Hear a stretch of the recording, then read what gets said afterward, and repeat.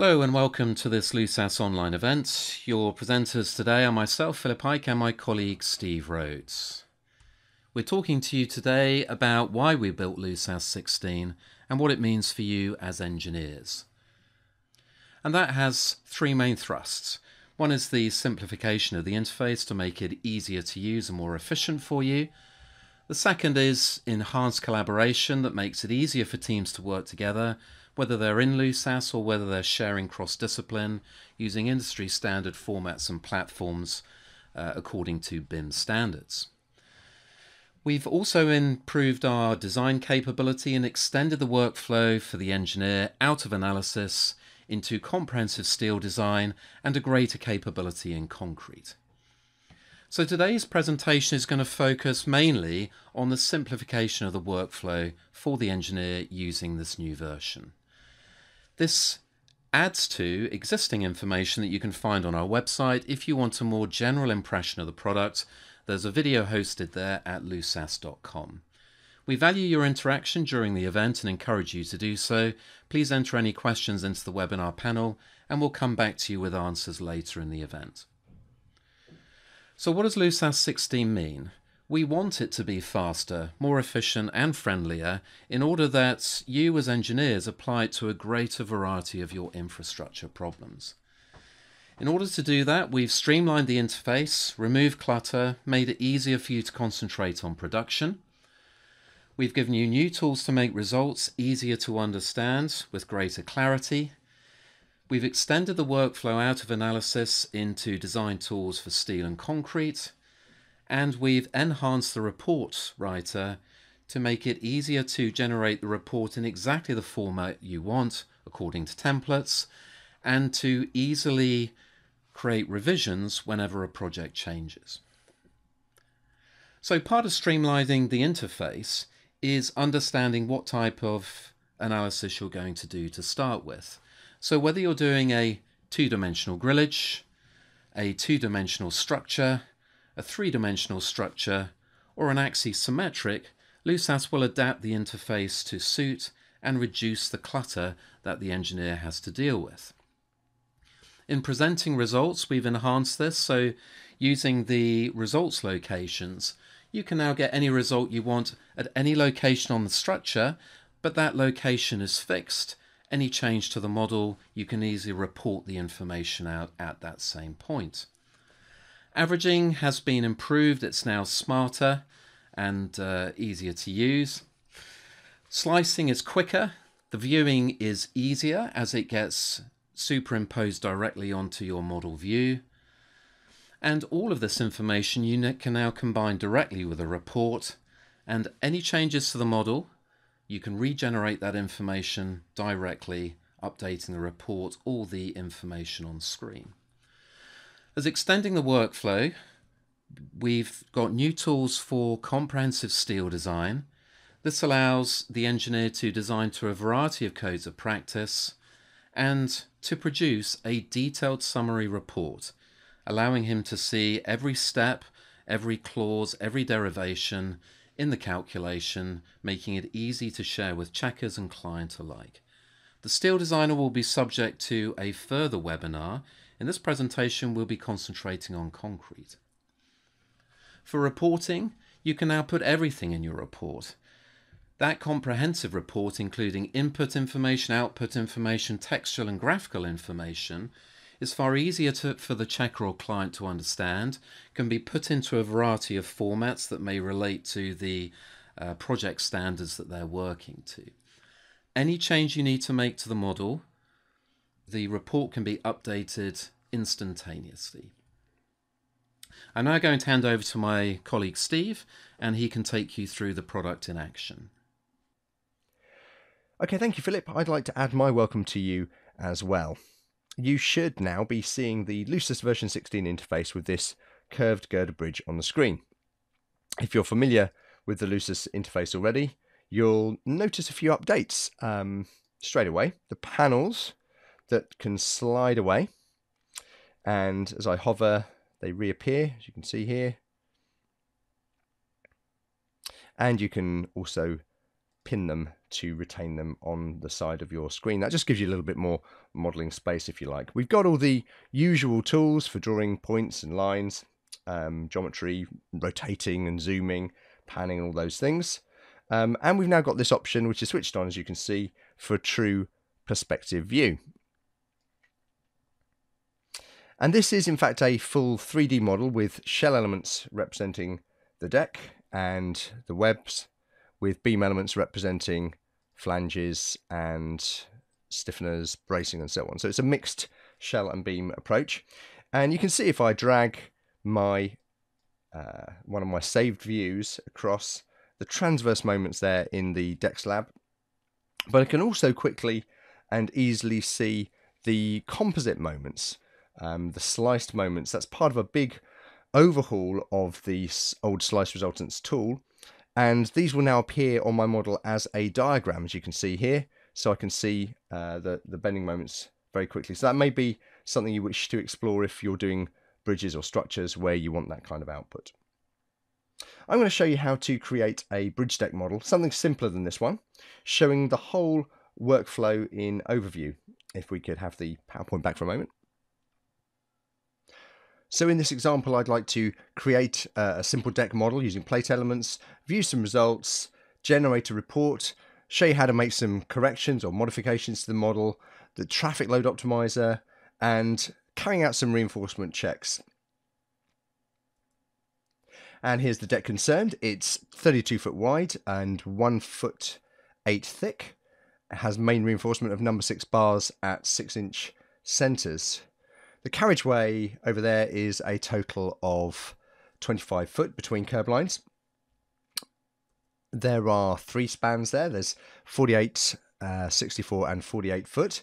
And because these are continuous over simple support, so it's not integral, we're going to analyse the deck alone rather than the whole structure. Of course, in LUSAS, you have the flexibility to model the whole structure when you feel that's the best or the right option, which perhaps it would be for an integral bridge.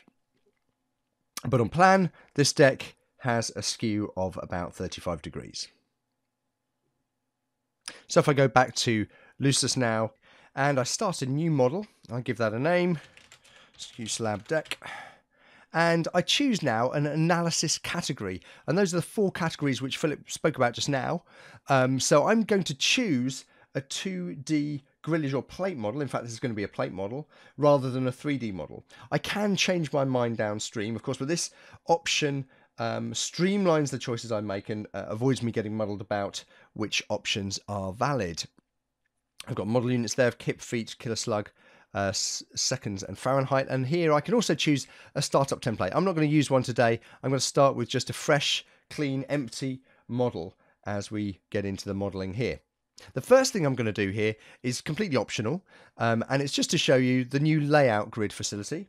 If I go to utilities and choose layout grid, I can choose to have a layout grid which is rectangular, circular, maybe even skewed, which perhaps would be useful for this model. But just to give you a quick demonstration of it, I'm going to just run through here and put in a 16-foot grid, and that's going to help me rapidly generate the surfaces that I want for this particular model. I can have as many layout grids as I wish. In this case, I just need the one. In fact, that's as long as I need it for. I don't have to keep it visible even if I have used it for what I want to do. So I've generated those 3 slabs very rapidly. And that is the geometry of my model. And traditionally then we need to give more information to the model about what exactly we're analysing, what it's made out of on those things. So that's on the attributes menu in LUSAS. And I need to work down these until I reach this line, which tells me I have all of the attributes which are absolutely required for a linear static analysis. So I start at the top, work down, starting with the mesh attributes, which defines elements. And I'm going to choose a mesh for those surfaces. And those of you familiar with the system will recognise this dialog, and will see that the list there is now very, very short, because those thick plates and thin plates are the only valid element types for a 2D model. So I can use plate elements in my 2D model, and when I press OK, that appears as a little icon over on the left-hand side, and I can choose which surfaces, in fact, in this model, all of the surfaces, which surfaces, and those are now assigned when I drag and drop the attribute. You can see I've now got a default 4x4 element mesh, And if I don't want that, I can change that in the surface attribute. I can change the element size, or I can go to the attributes, mesh and line option. Here I do see the valid element types for lines. Again, a very, very short list where I can have a grillage element or I can have a joint element. Apart from that, I might choose to have no element, and then I can choose an element length. So I might say that I should have an element length of 6 foot. And if you're not sure, you can always check the units there, and you can use the unit converter if you want to use the unit converter. At any time you see a numerical input in LUSAS, that unit converter is always available. So I could say this is my 6 foot divisions. And again, I choose where exactly that applies in my model. So that might apply here to all the lines in my model. And as I drag and drop that, you see the mesh is updated to a 6 foot square grid. But of course, this isn't actually the geometry of my model. I need to introduce the skew, and I'm going to do that by moving that line. And you can change the geometry, the shape of your model, at any point during the modeling process, simply by going in there and making that change. So I'm going to move 22 foot and 5 inches. I OK that. So I've got that skew, as you can see. Working then on down the list, I can choose my geometric properties. If I were to use a section library, I'd see a whole bunch of different sections, but in this case, all I need is a surface thickness. So I'm going to put in a surface thickness of 1 foot 8 inches. Again, remember that unit converter's there anytime you need it. So I'll give that the name, thickness. And again, I will assign that to all the surfaces in my model just by dragging and dropping. If I rotate that around, you'll see that actually that's been drawn actually to scale, but of course that's not terribly useful in this case because it's just all one thickness. So I might turn that fleshing off, and I just keep on working down. It just enables me to see those points and lines a little bit more clearly. Working down there, the material library is my next stop, and I might choose concrete. Apologies to those of you watching from Canada. We do have the Canadian codes in here as well. Here's the USA code, the AASHTO code, and I can choose a grade. I could use the advanced define. For those of you watching Canada, I should mention there was an earlier webinar which would be in SI units, which perhaps you can watch that if you'd really rather watch in SI units, although that would be to the Eurocode.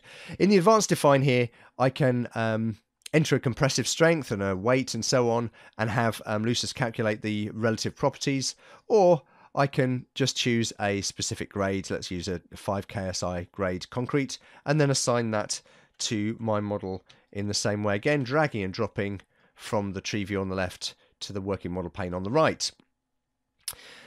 Coming now to my supports, again I only need one fixity because I'm in a 2D model. It's a Z direction translation which I've fixed, and I can call that my bearings. And if I OK that, again I choose where that applies in my model to these 4 lines, drag and drop. I can see little green arrows indicating where the supports are now in my model. And finally, working down the attributes menu and getting to the loading. There are a whole range of loading options here which I'm not going to go into, but let's just choose a simple one, a global distributed load.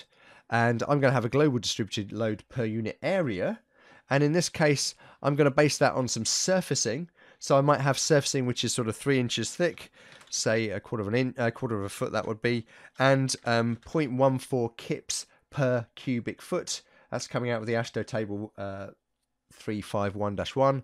And anytime you see a numerical input in LUSAS, again you can type in an expression, saves you getting your calculator out.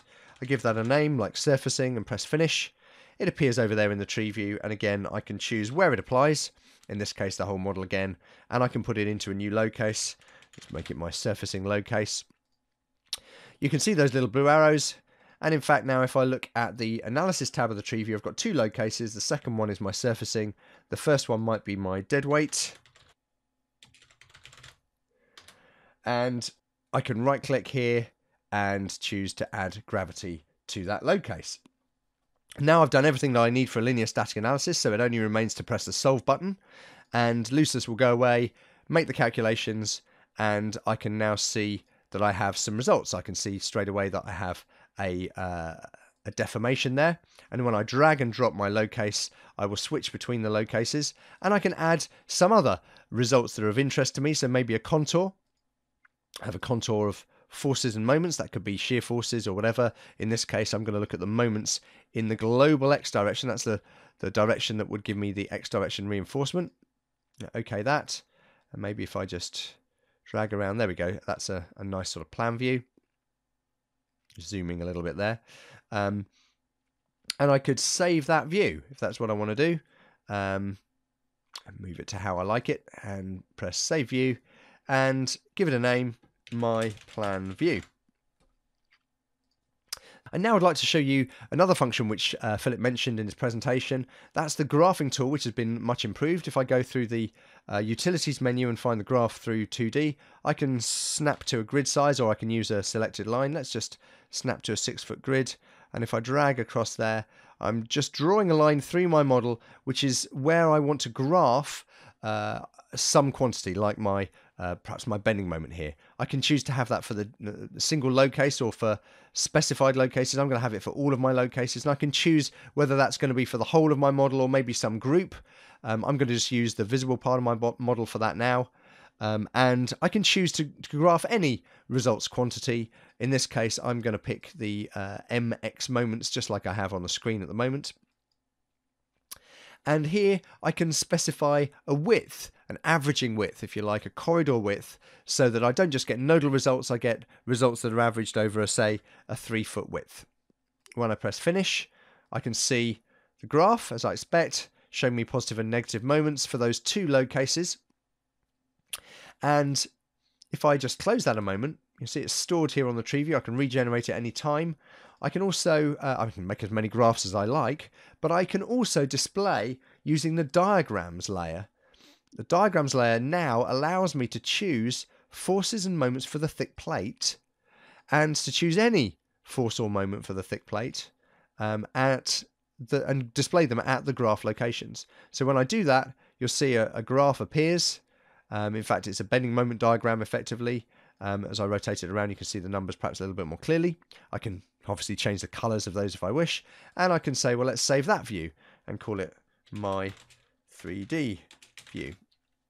A great thing about saving those views is it's very easy to switch between them just by dragging and dropping without having to change lots of different options. And of course, with the ability to drag and drop my load cases likewise, I can easily see the different results that I want to see. Now that I've created several saved views and a graph, I might also want some tabular results. So I can go to the print results wizard. This has been updated in version 16, and you can see that I've got a choice of load cases, or again, I can choose all load cases, and I can choose any of these results quantities. So I might have tables of displacement at every node, or perhaps more usefully, reactions. I'm going to choose the reactions. I can see the table and have a summary as well. When I give that a name and I press OK, it both appears over there in the tree view as an icon, and also I've got all the results here generated for the different load cases, both the full results and the summary results, and I can right click, save them to Excel, or press the save button up there. When I close that, anytime I want to see those results again, I can right click and regenerate them from the tree view. The great thing about that is as I change the model, if I make any change to the model, they will be regenerated fresh. And this is where the reporting function comes in. Once you've perhaps generated various different things that are of interest to you, you can make a new report. That might be a report for your checker or for your client. And here I'm going to use the same units. I could change the units. I'm going to put a particular view on my plan view there, on my front page. And this option allows me to eliminate white space between chapters if that's what I'd like to do. Save a bit of paper. I can have a name for that report, and when I right click I can add chapters to it. So what's going to be included in my report could be some point coordinates. I could include the material properties, any of these input quantities, all of the input quantities if I like, and I can include report results. So I've got here listed already the tabular results which I have previously requested, the reactions, but I also can add more displacements or whatever other results I might be interested in a table format there. Likewise, on the graph tab, I can include the graphs that I previously created, and on the saved view tabs, I can choose to include one or all or several of my saved views, including them for this load case, the active load case, or perhaps all load cases. So I can again choose that. Finally, I've got the Notes tab, which allows me to choose to create a note if I wish, or I don't have any in my model, or to include any that are already in my model. And there may be something I want to say about the element selection or element sizes, which I can type in here, and I can just call this Notes about meshing. And this will be stored within the model, included in my report, and it will never be separated from my model, which means that if I pass this model or this report on to anyone else, they'll be able to read my own notes about how the model came to be exactly what it is. And here, if I view the report, all that information, LUSAS will now compile the tabular results and the graphical results, the graph and so on, into a PDF quicker than I can describe to you what it's doing. And if you scroll on through here, you can obviously see the tables of data which I've requested and the different contour plots and tables of results at the end there that I requested as well. About now, I probably noticed that I made some error in my model. I hope you don't make this kind of error yourself, but here I've actually done the skew in the wrong direction. So I want to move that line. I'm going to move it, I was 22 foot 5, so if I move it 2 times 22 foot and 5 in the X direction, I'm now going to get my, well, all of my results have been invalidated by that change. And so if I press the solve button, LUSAS will go and regenerate all of the stresses, deflections, whatever results I've requested.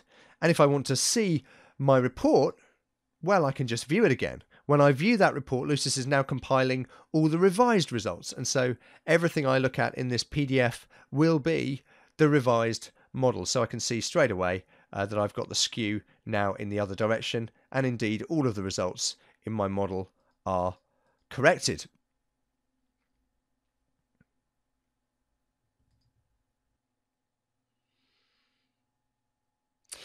So I'd like to show you a couple more things before we move on to the traffic load optimizer. The first is the new model merge function. If you go to the file menu, you'll see the model merge option there, along with all the import and export options here. You can see that there's a BIM, BRIM, a IFC import export function available. But I'm using the model merge. Although this isn't necessarily a particularly good example of model merge, this is just bringing in some curb lines to define the carriageway, which is where the traffic loading can go. Of course, you could bring in any model and add it to the model which is currently on the screen. So I'm just importing those curb lines. Once they're imported, you can see those pink lines that have appeared on the screen. Along with that come any attributes which are included in that merged model, and indeed load cases here, so I don't need these load cases, but in other situations that might be a very useful function. Along with that, I wanted to show you what happens when in the course of making your model you perhaps make a little slip, a little error. So if I just reset the results there and pick this surface, as I pick that surface, what I'm going to do is remove from it a material property. I'm going to deassign from that selection my material. And that's just the sort of thing which may happen. And if you don't have a chance to check it, you may just find that there's an error in your model. And when you press the solve button and we save that model, when we solve that model, we get a message like this that says one or more errors has occurred. Please refer to the text window. So if I look down in the text window, I can see that it says here surface 2 has no material or composite properties assigned. Now, we of course know where surface 2 is in this model, but if you have a model which may have thousands of surfaces in it, then it may not be so easy to identify the location with whatever error you've received. So if I just double click on that message, you'll see I get this identify object dialog box, and it allows me to say, well, the message refers to plane of surface 2. What would I like to do? I'd like to clear the existing selection, select that surface, pan so the surface is in the center of the screen, and show an indication. This ought to tell me exactly where that surface is. So you can see immediately where the surface is, and then I can rectify that problem by dragging and dropping the material property. That ability to identify your error and correct it quickly is, I think, very, very valuable. Now when I press the solve button, I should get some new results. And perhaps at this stage I should be thinking about moving on to look at the influences in the model and the traffic load patterns which would give me the most onerous effects. So I'm going to go to the attributes menu and define some influences. I'm going to use the direct method and choose an entity being the forces and moments. So again, I could be looking at shear forces or moments here. I'm going to look at moments, global moments, much like the ones that we've been investigating so far for this model. And if I just assign that in this sort of sagging area in the negative region, and there in the sagging area of the main span as well, and I can drag and drop the moment influence, and when I OK that, I see little blue arrows indicating the locations of those influences. And I can now select the curb lines as well and get LUSAS to calculate the traffic load patterns for the code of practice of interest. If I go to the bridge menu, I can use vehicle load optimization. Here's a whole range of countries. Indeed, we've got Canada there again, and down at the bottom here, the United States of America. If I choose the United States, you can see we have a lot of state implementations. So someone asked me about this the other day. Have we really gone and read all the state manuals? Well, yes, we have. We've checked if there are any particular requirements for those manuals. You can see some of them, Louisiana there appears several times because we've read the updated manual over and over. And again here, let's look at Florida, for example. It says January 2014 to January 2017. That means we've seen those alterations, if there were any, between 14 and 17 and taken them into account. In that case, they must have been identical, and so they share one item on this list.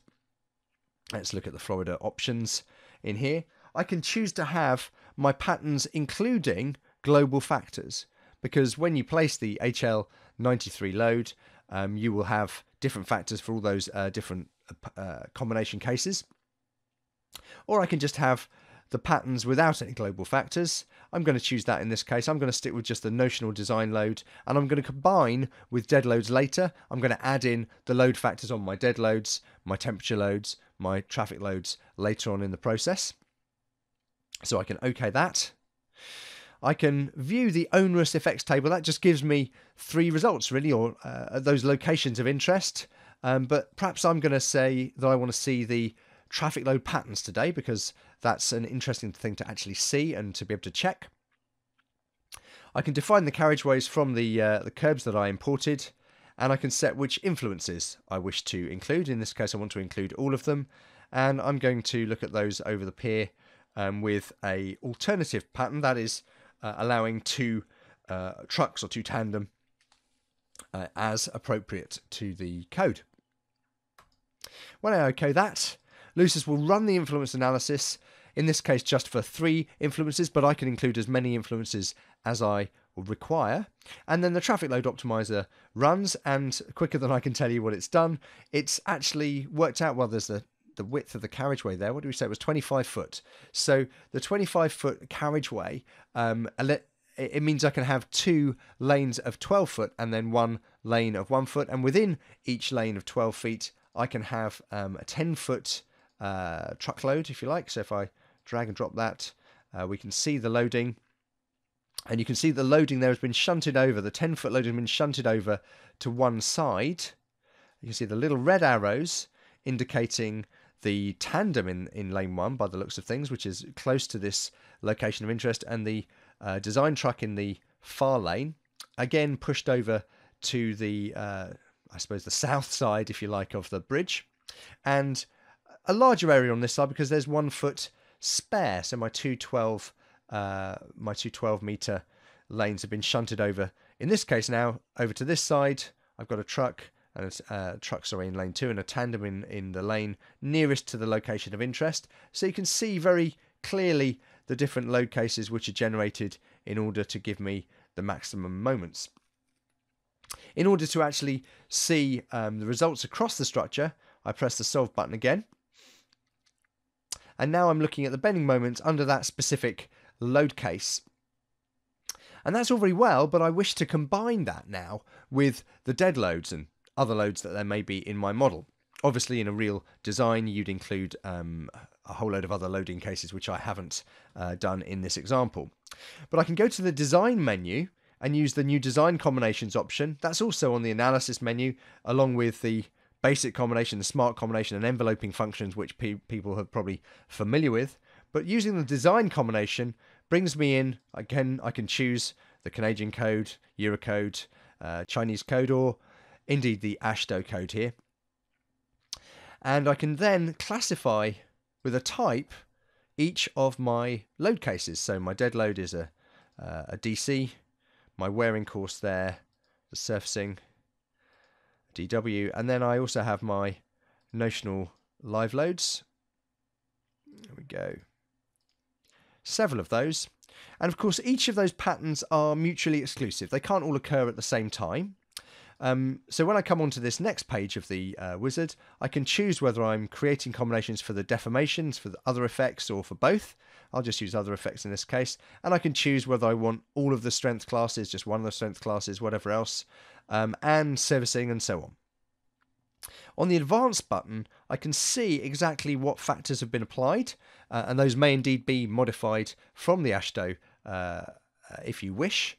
And I can go in here to choose, let's say, the variable actions, and I can, in either case, choose whether these loads are mutually exclusive or whether they add. And in this case, I want to say that these traffic loads are in fact mutually exclusive. The notional loads are mutually exclusive, so they don't occur at the same time. I can create a basic combination or smart combinations. I'm going to stick with a basic combination. When I press finish, what you'll see occurring is that I get a list of all these many strength 1 cases and strength 2 cases and strength 3 cases. Each of these combinations includes several of the load cases with the appropriate factors, and we can see them all listed here. We've tested here every load case that's included in every permutation that should be checked, and with every load factor for the strength 1 case. If I drag and drop the last combination there, we can see the kind of results that we're getting.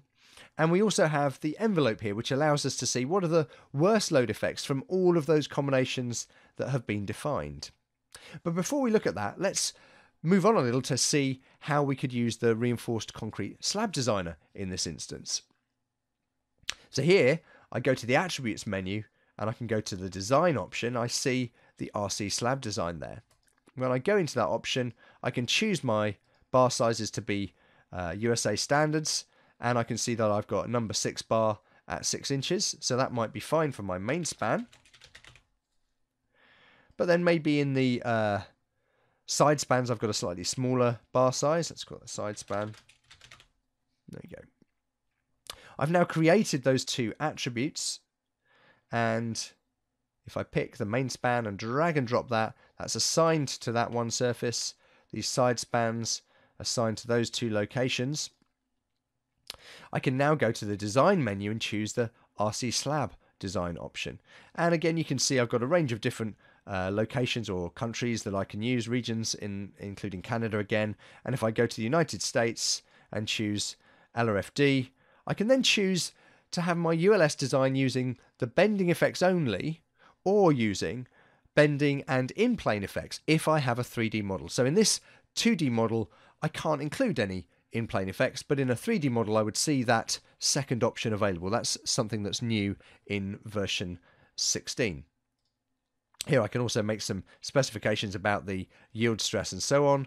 And when I press the finish, I get a one-off message. I can switch this message off. And this message is telling me the slab design results in version 16 now come in just like any other contour, which makes life very straightforward.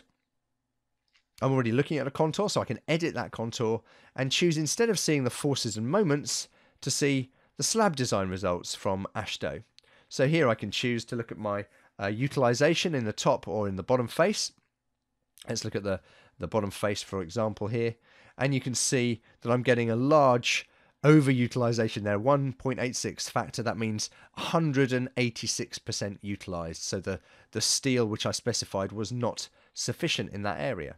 And that's unfortunately not as bad as it gets. It gets worse, because here I have that's just one particular load case. Here I have the envelope. When I drag and drop that to set it active, I can now get LUSAS to calculate for every node in this model, using every load combination that's listed here, the worst utilisation for the top or the bottom face, and display that based on the load cases already defined. So the reinforced concrete designer, we can't show the deformed mesh anymore, we can only show the reinforcement, but you can see now I'm getting in this area a 213% overutilization, which means I do need to in fact go in to the attributes here and change the bar sizes or the spacing. Or perhaps I could go to the contours layer here and I could ask for a contour of the area of steel in the X direction, which would give me an idea what sort of steel I should be using. Or obviously the Y and the top and the bottom faces can also be investigated there. I can add any of the contour plots or tabulated results that I wish to my report and then generate more reports. But that really completes what I wanted to show you, just as a quick overview of how you get from end to end in the modelling of a bridge structure using LUSAS version 16. I hope you found that useful, and I'll hand you back now to Philip. Thank you very much, Steve. We're going to take a pause at that point to respond to some questions. One question that we've had repeated in a variety of different ways is, what are you going to tell us about some of the more advanced features of LUSAS, particularly in terms of analysis? This is a big release for us, version 16. There are plenty of things inside it. You can find obviously a lot about that from the LUSAS website at lusas.com. For those of you that are users starting up your program, you will see in the README file a list of everything that is new in this version. But just give you a taste of some of the things that are new, particularly in terms of more advanced analysis. We've revised the interface for creep, so time dependency is better handled for creep in concrete. We've also put in a new interface for handling temperature dependency of materials. The cable tuning has been enhanced as well. It was previously a linear cable tuning function, and that now supports nonlinear geometry and material behavior as well. So we have many things. They're not going to be covered today. This is about making your job quicker, easier, more efficient, reducing errors. Further webinars will cover other content. Okay, yes, thanks, Philip. I've got some questions here along the lines, what are the different analysis categories? You've got several different 2D categories. What's the difference there? And sort of along with that, have we actually taken away some options? So first of all, to say, absolutely not. We're not in the business of taking away your options, but in LUSAS version 16, we are in the business of trying to make it easier for you to find the right option. So if we can perhaps bring back that PowerPoint slide that Philip had earlier for the analysis categories. Thanks. Yeah, so in the example that we just used, we used that top left-hand category, the 2D grillage or plate category. It's, as you can see, it's illustrated using a grillage here, but we used a plate element in the example. And what that really means is we drew in the XY plane and we loaded only in the Z direction. And so our drawing, if you like, our idealization was two-dimensional.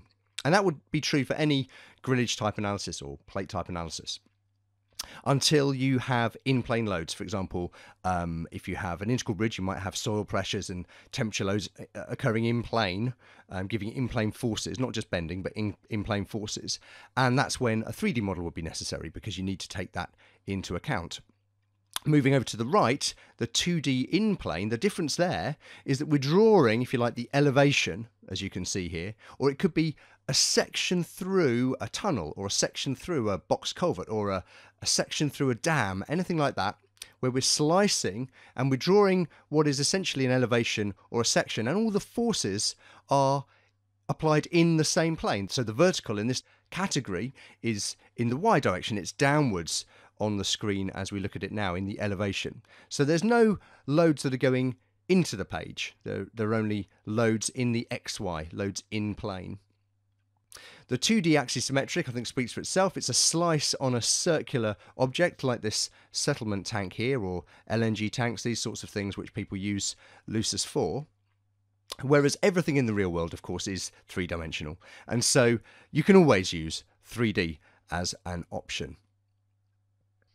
But this is actually a massive deal, in fact, because what it means is that in version 16, as you choose that category up front, all the choices downstream are rationalized. So when you're looking at the line mesh attribute, you can't choose a 3D element if you're working in 2D, and you can't choose a 2D element if you're working in 3D. And likewise, as you will have noticed when I went to things like loading options or the support options, you're only seeing the choices that you actually have to make. If you've ever, you've ever got an error message that says something to do with using a 3-dimensional beam element together with a 2-dimensional geometric attribute, well, you won't get that error ever again now. So that's the sort of thing which can really save you a bundle of time.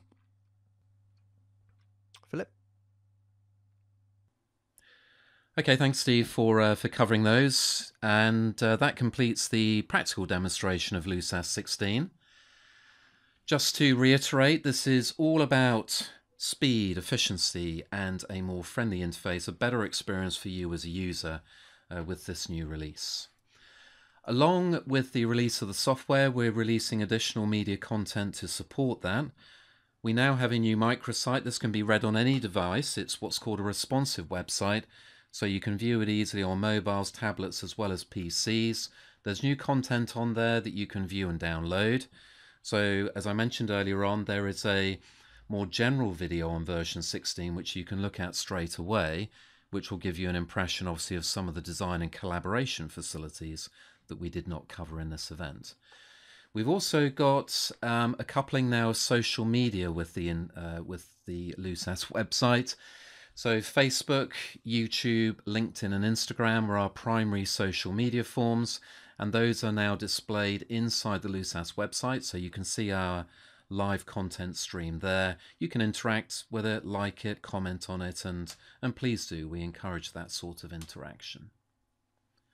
If you need help in using version 16, please rely as ever on our support team headed by Ahad Kalahi. They can help you obviously with what's new in LUSAS 16 as well as all the general inquiries that you may have on the use of the product.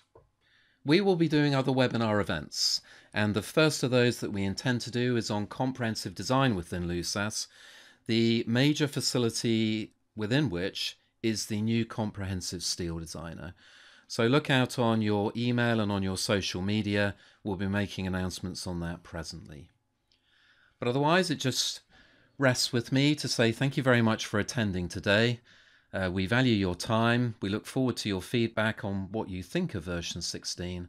And we look forward to welcoming you to future events either online or in your offices. Thank you.